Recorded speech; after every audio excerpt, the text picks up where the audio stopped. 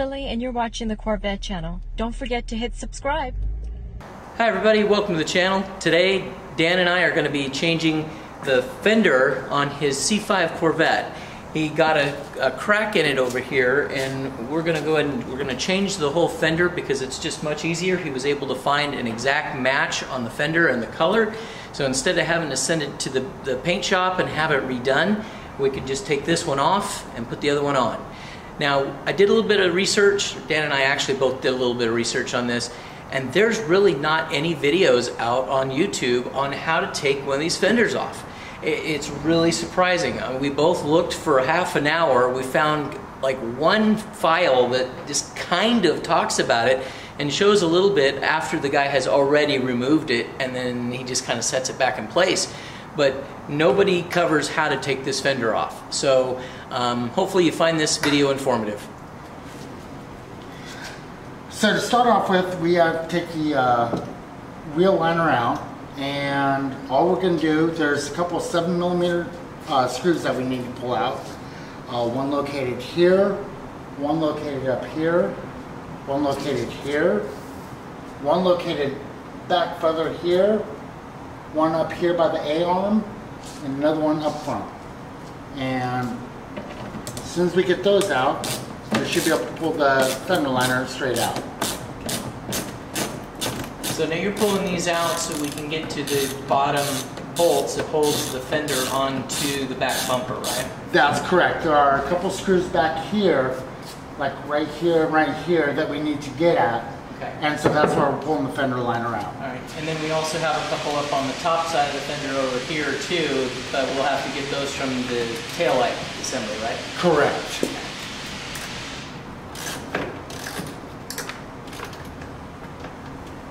And guys, hopefully we're getting this. We're trying with 3 different cameras. It's a very tight squeeze in here, so we're really trying to get this for you, get it documented as best as we possibly can. So if you see the back of our head or the back of our shoulder for a second, it's not because we were trying to. We were just trying to get the right angle here.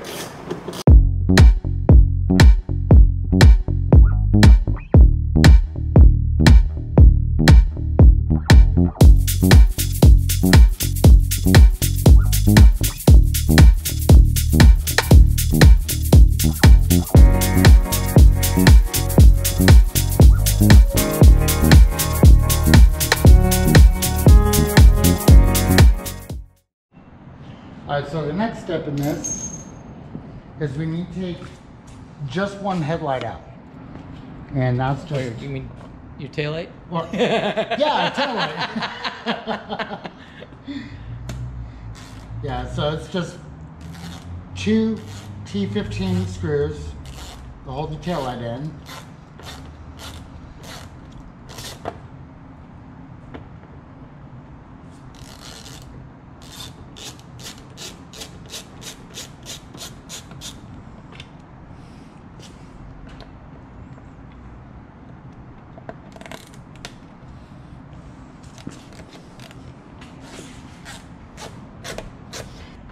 Nice. All right. So we should have a couple screws over here, right? Yeah. So we have. Oops, sorry. Okay. So right up here. Let's see if I can get the camera there so you can see it. Basically, it is right. Oh, it's right up in the top side. Okay, yeah, I can see it. Very up at the top. Okay. Right here's one. Okay. And then the second one is right here. And flash your light. There you go. Okay, great. Okay, so these screws here, these are 8mm screws.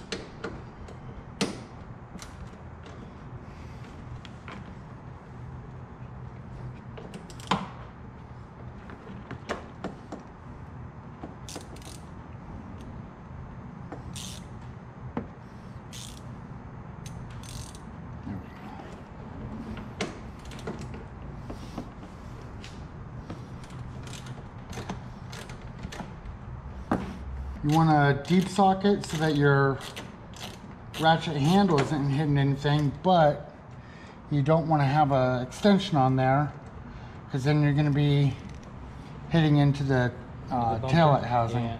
Got those two out. Okay, so now They should be good there. So we've got the back bumper separated or unscrewed from the fender, the back side of the fender. So now we've got the gas door that we've got to remove still, and the top screws that are right up here along the top of the fender.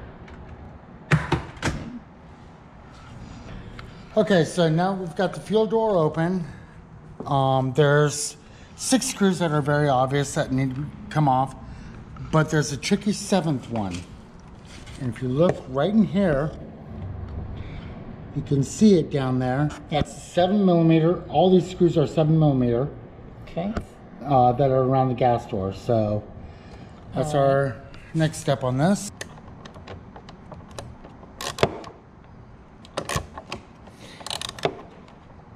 Yeah, now this screw here is at a very weird angle to get to.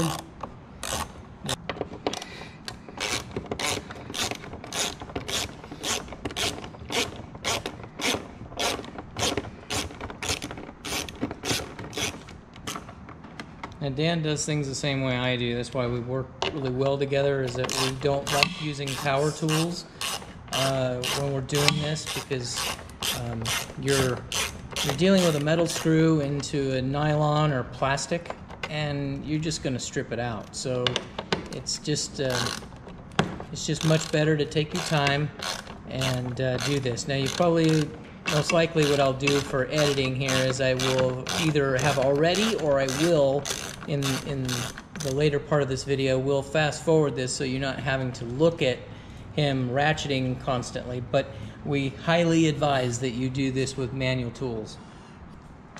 All right, so now that we have those 7 screws out, now we are all right, so now we've got these screws here that need to come off. Okay. And then there are there are 3 screws here that need to come off. Okay. And then our fender should be free. All right, so next we've got the T15s all along here and then down the door.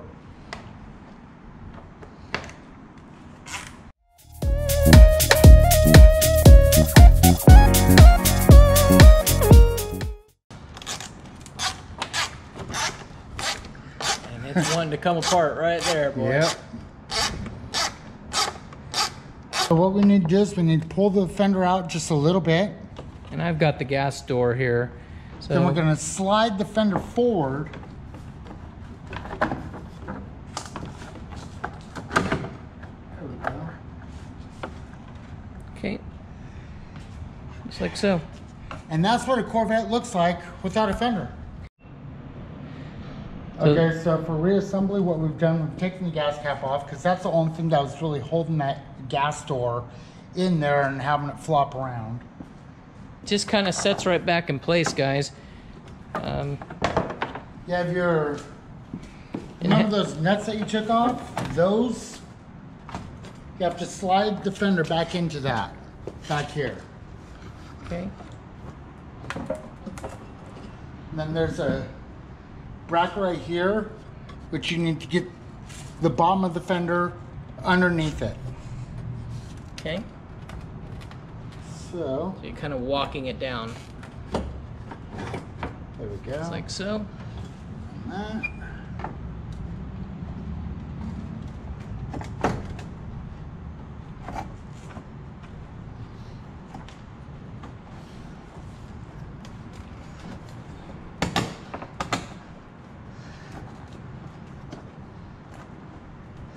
Alright, so what I did, and what actually worked out pretty good, is taking my hand in through the tail opening, I was able to manipulate the screws. And that's how I'm manipulating the bumper to line up with the fender. Okay. Alright, so the next step is going to be putting the gas door back on. But before I do that, I'm just going to put a couple screws in just to keep the fender in place so it doesn't really have a chance to move around too much. And I'm not going to really tighten them down much. These are strictly just to hold the fender in place. So just alright, so if you remember, there was that one 7mm nut that was a pain in the neck to get to. That's actually the hole that it's going through. So now you can see why it's at such a difficult angle to get to. Right. Pulling it out.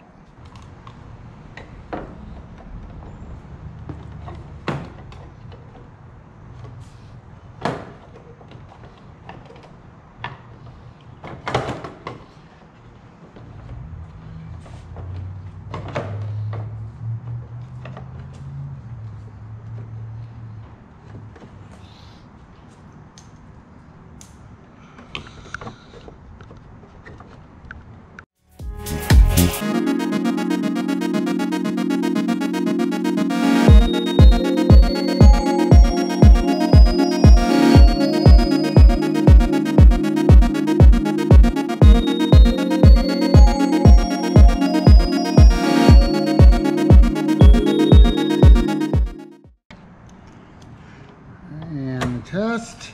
There you go. That looks pretty well lined up Like to me. uptown. Okay, so now. All right, now the next step is going to be putting in all the rest of our torque screws. Okay. Put these ones in the door first. Is that what you're doing? Yep. Okay.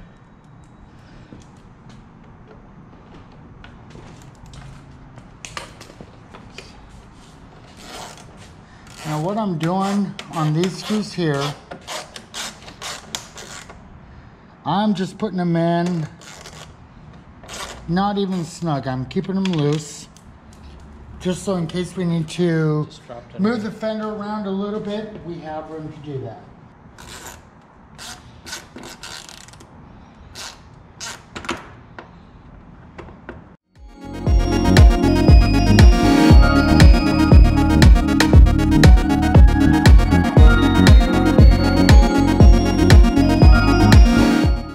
So at this point, we've got the top screws of where the trunk and the fender meet. Those are all in, and Dan's just putting the last 3 screws into the door jamb here. So at that point, all we'll have left is just putting the screws and a couple of the nuts back on the studs on the back where the fender meets the bumper, and put the taillight back on, And put the wheel liner back in, and we'll be gone. We'll be done. So getting very, very close.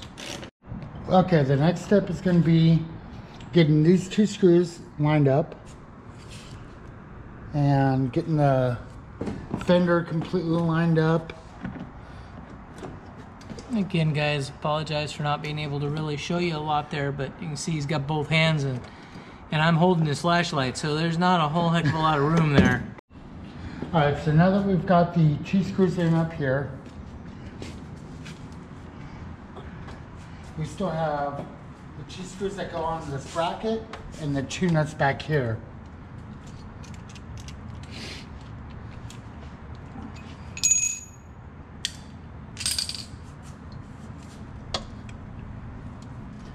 Sorry, my head's gonna be in the way. It's okay.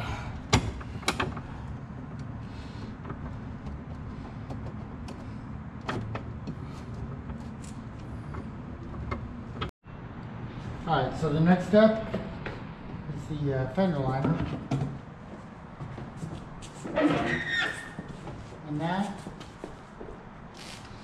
the front end cuts in here.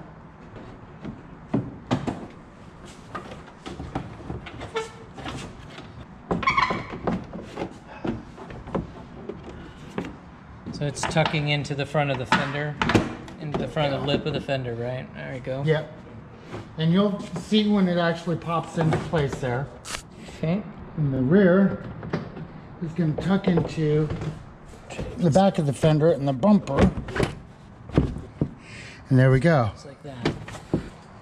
Put all of our screws back into the fender well, and then put the taillight in, and we're good.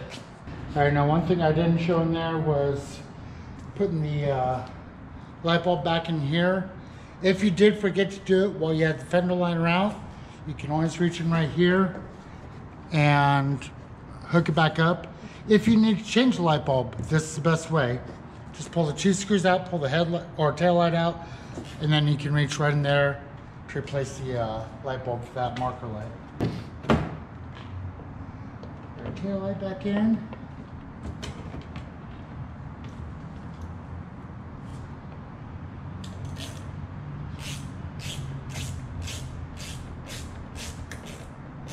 Now, one thing I would like to point out is if you are doing like I did and getting a fender from someone who's salvaging their vehicle, if you have a coupe, you can only get a fender from a coupe. If you have a Z06 or a convertible, you can only get a fender from a Z06 or convertible.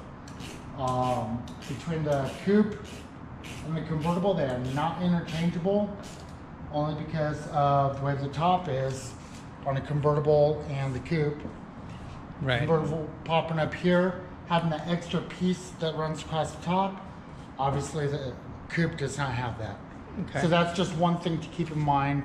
Also, if you're doing a wide body, make sure you order for a coupe or convertible or Z06, whichever you have. Right. So now we got the tail light in, and the second to last step, put the tire on and then clean up all your tools.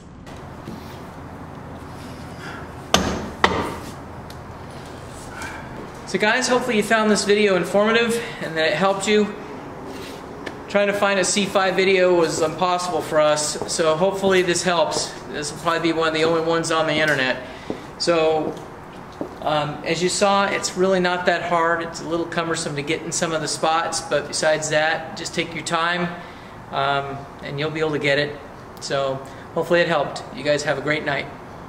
Hi everyone, I'm Jennifer. Thanks for watching the Corvette channel. Don't forget to hit subscribe.